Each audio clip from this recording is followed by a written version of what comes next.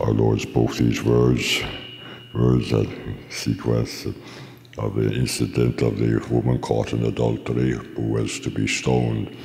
And our Lord, as it were, put them into order by calling into question their own behavior and their authority to act in this most cruel fashion. First, to embarrass a person who is repentant, and then, as it were, to prepare to stone her.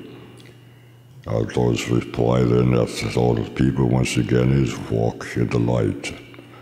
I am the light of the world. If you live by my words, you will have life forever. He kept emphasizing this throughout all of the next encounters with those who did not like him, and in fact were getting ready to put him to death. But they could not do anything because his hour had not come. For us, the important thing is to recall always the importance of walking in the light. That is to keep and do the word of the Lord, or to be ready to receive him worthily in Holy Communion. And then what he says is perfectly valid. We will have unending life. Whereas those who walk in darkness, who seek to do their own thing, as it were, where they will end finally in darkness for the rest of eternity.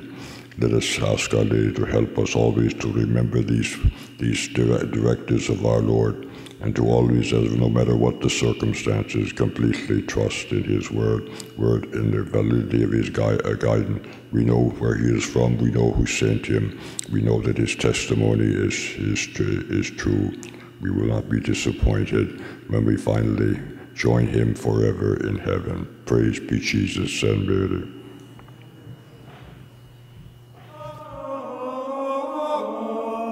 Misericordes